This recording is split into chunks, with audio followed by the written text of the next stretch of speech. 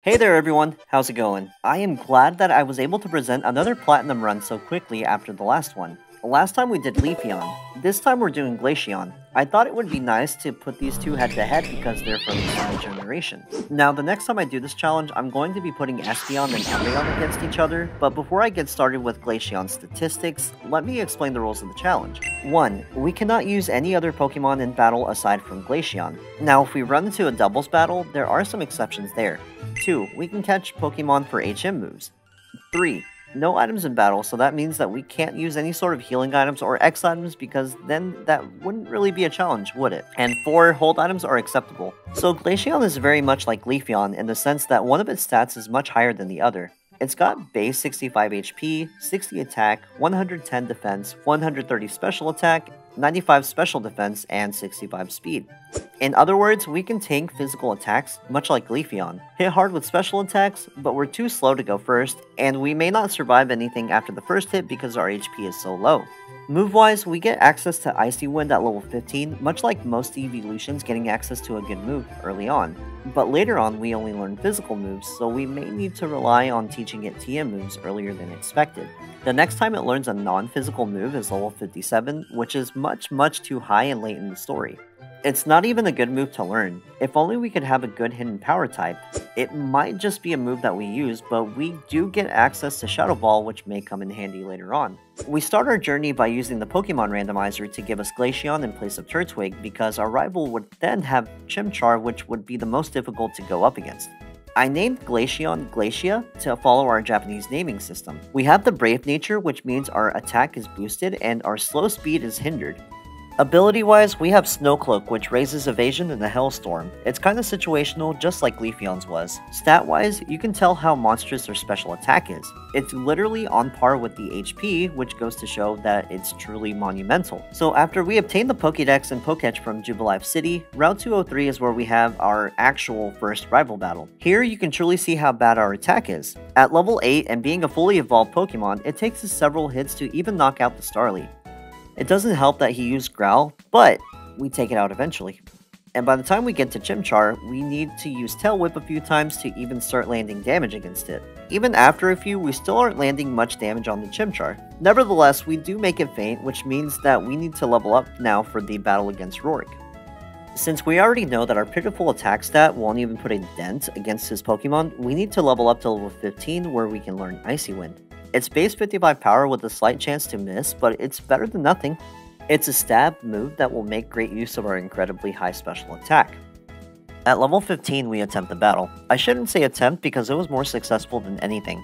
It goes smoothly just like how it did with Leafeon. Icy Wind was super effective against Geodude and Onix. When it comes to Cranidos, let's just say its special defense was terrible, so we one-shot all of them and obtained our first gym badge. After obtaining the badge, we return to Jubilife City, help Professor Rowan with some galactic thugs, we can enter into Floroma Town, and just on the outskirts, there's a little girl that needs our help with the battling Windworks. We already know that Team Galactic took her dad hostage, so let's get straight to the battle here against Commander Mars. In the beginning against Zubat, it went pretty quickly, but when we get to the Purugly, it's kind of a struggle because it's much faster than us. Luckily, our defense is outrageous, so we managed just fine. We helped the Valley Works employee and then traveled through the Eterna Forest to help Cheryl through. Now that we've gotten through to Eterna City, we can go up against Gardenia. She specializes in grass types, and grass types are incredibly weak against ice types. Gardenia sends out Turtwig first, and somehow we manage to outspeed given our atrocious speed stat and knock it out with an Icy Wind. Cherrim comes second, and it manages to deal some damage, but it is also a one-shot. Last is Roserade, and while it did manage to hit us to about a third HP, we slowed it down once and managed to outspeed it and knock it out with 2 Icy Winds to win us our second gym badge. Right about now, Glaceon is making excellent time. I remembered I had to teach Leafeon a couple of moves, but having this high of special attack and a move that makes other Pokemon slower is really coming in clutch right now. If we make our way to the Galactic Tower, we can fight against Commander Jupiter. Let me just say something real quick. I know I've said it before, but this room was really special to me because it just had a different atmosphere about it. Anyways, let's get to the battle. For whatever reason, it seems like they all have a Zubat, so you can pretty much tell where that went. But then comes out Skuntank, and this thing is pretty tanky. It hits us for some damage with Night Slash as our Icy Wind slows it down. On the following turn, we hit it again, but it survives and heals a little bit with a citrus berry and then poisons us with poison gas. Finally, on the third Icy Wind, we knock it out and win the battle. I didn't expect Skuntank to be that bulky, and to be honest, I didn't know what to expect. When we obtained the bike, we made it all the way through the cycling road without really having to battle anyone and evaded everyone on the route just west of Mount Coronet. As soon as we arrived, we stopped at Baneri from leaving and then saw our mom at the contest hall. Surprisingly, this is where you find Fantina, the 3rd gym leader. I never really understood why Fantina was the 5th gym leader in Diamond and Pearl. It just makes sense here. I have no idea why, but Fantina is the most difficult gym leader to go up against in a solo run like this. I don't have any difficulty with any of the other trainers except for her. I don't know if it's the fact that Miss Magius's well-rounded special attack, special defense, and speed have anything to do with it, but we almost always lose to her because of what happens. It doesn't help that we always get confused or burned and we never have enough HP for the battle. It took me 6 attempts in total and we went from level 25 to level 28. I do have to admit that I attempted this probably 3 times at level 28, but nevertheless we managed to win on this one. What helped was swapping out the Rost berry for the Prison berry to help against confusion since Miss Magius likes to spam that. We had a lot more HP left by the time we got to Haunter. Plus, thanks to the Citrus Berry, she never healed Miss Magius, which could have made it more difficult for us. That and Haunter missing Hypnosis and then being slower than us really helped us win. But hey, a win is a win, right? Obtaining the 3rd gym badge means we can immediately fight Barry again. He sends out Staravia. Thankfully, the attack drop doesn't really matter. He goes for a double team, but that didn't help as we knocked it out with an Icy Wind. He sends out Monferno next. We just learned Bite, so I wanted to see how well that would do, type difference aside, and we managed to get the flinch. And on the next couple of turns, instead of attacking, he just goes for Leer. He probably didn't see a potential to one-hit KO Glaceon or something. Third was Weasel. I didn't really see a point in using Icy Wind since it resisted, and even though our attack stat is pretty bad, we managed to knock it out in a few hits with Bite while only receiving a small amount of damage. And last was Roselia, who didn't stand a snowball's chance, so we got our first try victory. Well, we made it to Velstone City. This gym was the death of me for various reasons. 1, we're slow. 2, we don't really have a move that can deal good damage against Lucario. 3, we're weak against fighting type moves, let alone special fighting type moves. And 4, did I mention that we're slow? On our first attempt at level 32, we get massacred. It wasn't just Meditite hitting us for half our health, we missed an important Blizzard on the Machoke. And now that we're much slower thanks to Rock Tomb, he easily knocked us out. Either we're going to need some Blizzards to hit, or I just need to get a new strategy overall, and great, I forgot to save. Anyway, let's get back up to speed. I attempted this gym 5 times in total. I got to level 33, which wasn't all that bad of a grind. I just needed RNG to be in my favor. So on turn 1, we get the Blizzard to land and oh look, it's a knockout. And we leveled up. We need all the stats that we can get. We also make the Machoke faint in 1 hit, so that's even better. We're at full HP for Lucario, but that's when Lucario gets a critical hit Force Palm and drops us down to 1 HP. But it's not over because we slowed it down. Not only that, we landed a critical hit Blizzard on the Lucario and somehow the impossible felt possible. We won the 4th gym badge. Ever since the defeat of Maylene, we moved on to Pastoria City where, lo and behold, we battle our rival again. This time his team was way better than before, but I am speaking loosely here. By way better, I mean that it's improved slightly. It's the same old at the beginning. Staravia goes for a double team, and we miss an Icy Wind? What? He switched out to Monferno. Okay, that's fine, because we did a ton of damage with Blizzard, and held on very well to a Flame Wheel, but we struck back and knocked it out. He then sends out Roselia. Don't know what he was thinking there, but we've successfully knocked out 2 of his Pokemon. Staravia comes out and starts boosting its evasiveness, and while it does help, he was only delaying the inevitable. And by the time Weasel comes around, it really can't do much to us, so we win on our first attempt. And with this victory, we can instantaneously jump to our next battle, which is against Leader Wake. While he does specialize in water types, 2 of his Pokemon are neutral against ice type moves, so that makes it a heck of a lot easier for us. Like I've mentioned before, when he sends out Gyarados, the Intimidate doesn't matter against Glaceon. Here you can see that I went for an Ice Shard, but that was only just in case it was a range. But we defeated Gyarados when Blizzard hit. Then he sends out Quagsire and it only lives long enough to get wiped out by another Blizzard. And when he sends out Floatzel, we use Icy Wind to lower its speed and to hopefully cover that little bit of HP that could have been left over if I just used Blizzard once. And it definitely worked out to our advantage because we won. That was a first try victory. And now we get to kind of run around and do some Team Galactic stuff like follow this dude that set the bomb off in the marsh all the way to Lake Valor. So maybe I'm a little naive, but why does he set that bomb off? Like, I've played the story multiple times, but never understood why. Does this just set up for when we enter Lake Valor? Or are those different explosions after the 6th gym? And let me know in the comments below. Once we get the medicine from Cynthia and apply it to the Psyduck, she asks us to meet with her granny in Celestic Town where we coincidentally run into Cyrus. He challenges us to a battle, and let me just say that it went a lot better than I could have expected. Well, it took me a lot less attempts than what I thought it would. So after 4 different attempts, I got this battle at level 40. While we did struggle a bit with the Sneasel, this just shows how difficult it is to use Glaceon when we're at a type disadvantage. You might have seen hidden power on my moveset, but I actually found that it's the worst possible type I could have gotten. It's Ice type. So I'm kind of at an impasse on moves available. And let me just say that I haven't planned these routes at all. I'll do that for the next set of videos that I make, but for now, you guys get to see me struggle with miss after miss and not having the right moves. And oh, I forgot that we survived on 1 HP again.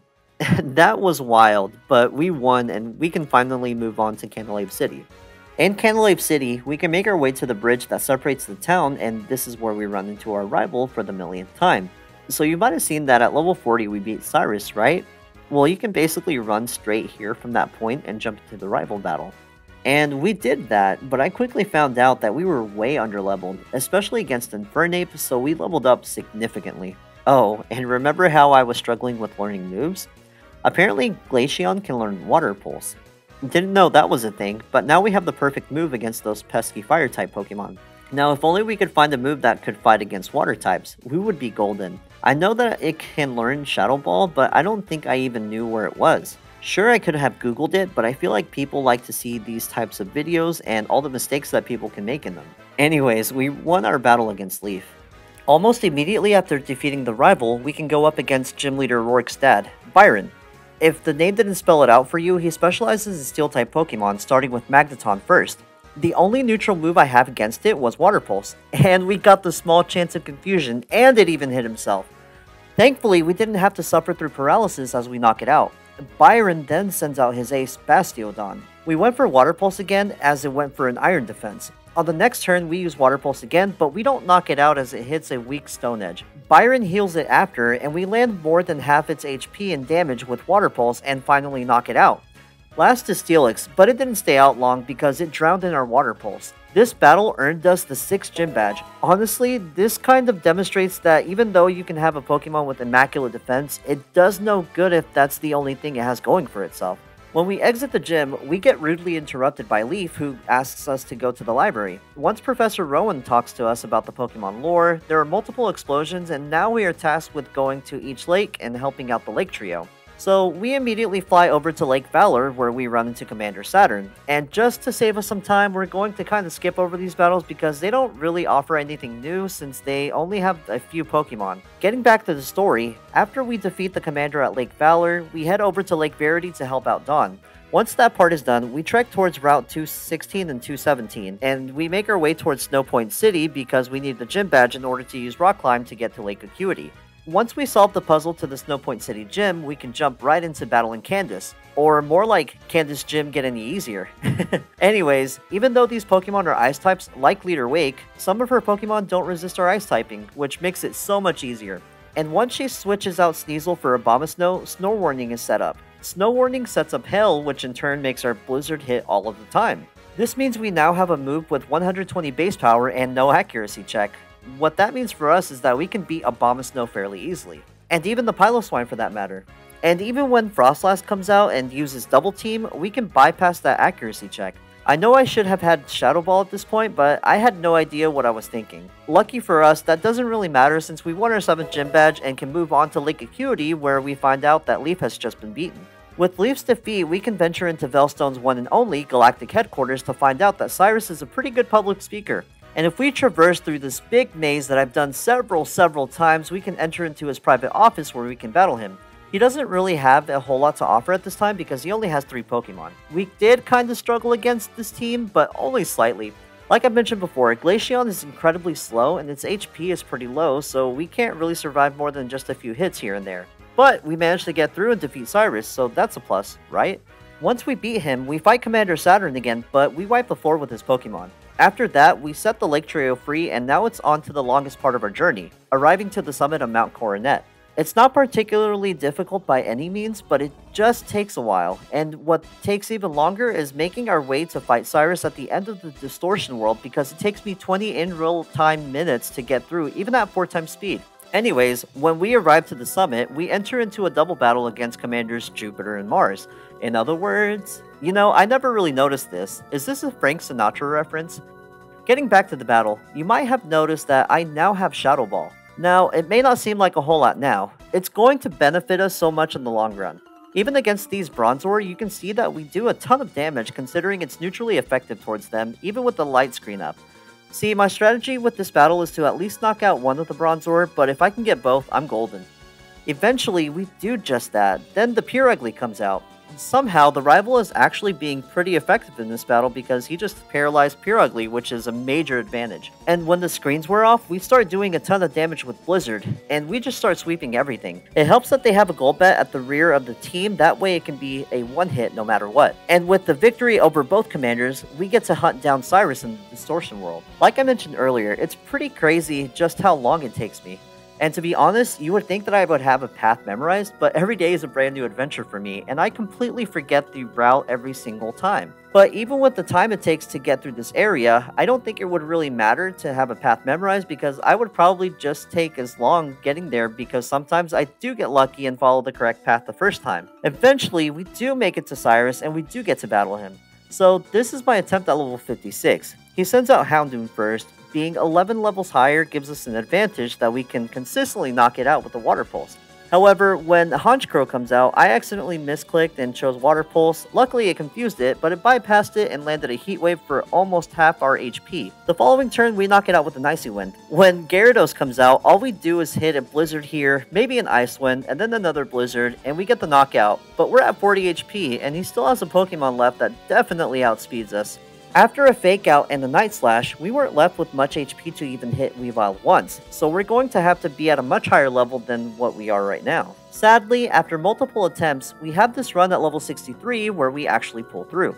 It took us 7 more levels to manage through his team. I can't believe that we were just getting walled so much.